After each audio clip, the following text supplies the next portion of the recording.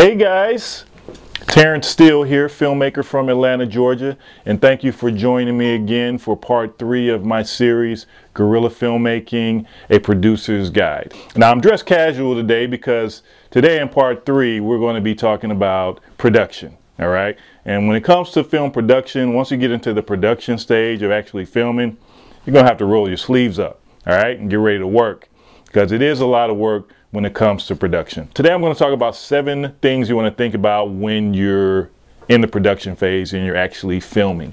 All right. One of the first things you want to think about is the schedule, of course.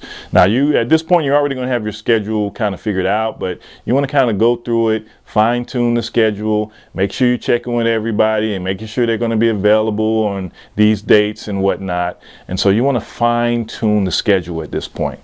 Another thing that I think is very important at this point is you want to solidify the other members of the crew. All right. Now at this point you're going to have your main people. You're going to have your videographer and your camera people and your other producers. You're already going to have them in play, but you want to think about the makeup artists, who you're going to get to do makeup. All right. And you want to make sure you get a good makeup artist. You don't want somebody making you look like, you know, Bozo the Clown in front of the camera or something like that.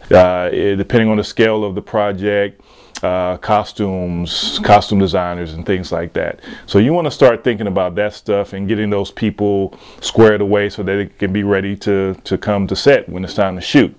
All right. So you want to keep that in mind. When it comes to makeup, I think makeup's pretty important. Sometimes, yeah, we can, especially when you're doing an independent film, we can take makeup for granted, but you want to just keep in mind that people like to look good on camera. All right. Especially women. All right, and you want to make sure that the ladies look good. All right, us men, we can look ugly and all crusty, that's fine, but the women, make sure they look good with the makeup. All right. Next thing you want to think about in the production phase, the third thing that I like to think about is very important, is the equipment. All right, what are you shooting on? All right, are you shooting on digital or are you shooting film? Of course, you would have already thought about this beforehand, but you want to get more into detail with the equipment. What type of lights are you going to have? Are you going to have access to these lights and the microphone? You want to think about the sound, what type of sound quality you're going to have. Depending on the type of film you're shooting, if you're shooting a documentary, you can use, of course, a lavalier mic like I have on here today. If you're shooting a narrative, of course, you want to have a boom mic. Okay, so that's very important. The next thing you want to think about, number 4, during this time period while you're actually shooting, is your locations. And you want to solidify those locations, make sure they're good to go, make sure you're on the same page with the business owner or wherever you're shooting. And also another thing when it comes to locations, if you're doing an independent film shoot, I like to keep as few locations as possible. All right, the fewer the better, because you know you don't want to have people moving around too much, and you know if it's an independent film shoot you can only afford so much, and you got to remember the more times you got to change locations in a day, then the more tired people are going to get. All right, and the less inspired your actors are going to get. So I like to keep locations down to a minimum and when it comes to independent filmmaking. All right, next thing you want to think about during this time period is safety. When you're filming, safety is very important. You don't want anybody to get hurt during a production, especially if it's a union film. A lot of times people will tell you want to get insurance when you're filming. Of course, when you're doing guerrilla filmmaking, you can't always afford to get insurance, but if you can afford to, you want to make sure you get insurance. That way, if anybody gets hurt, moving equipment or something like that, then you know you're covered.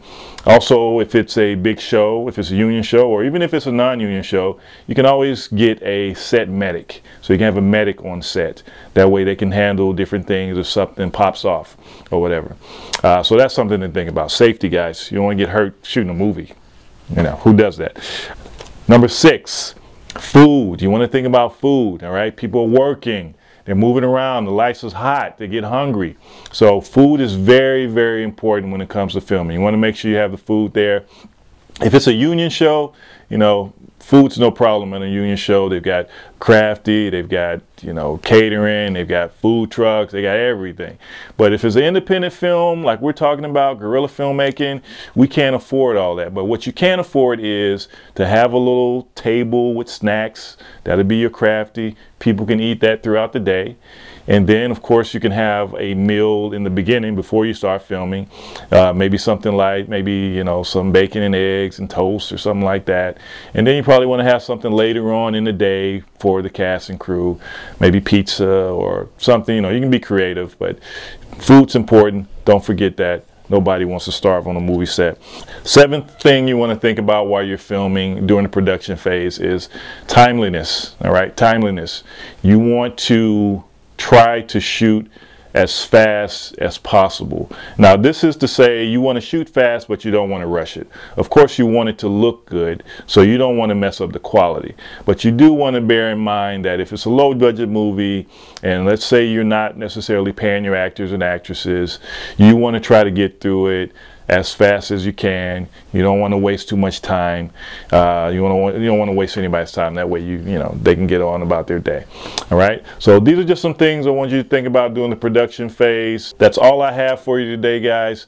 Thanks for joining me. If you like content like this, you want to see more, please hit that like button below, subscribe to my channel, hit that notification bell, and I'll see you next time. All right. Happy filmmaking. Get out of here. Go make movies. Become famous, please, guys.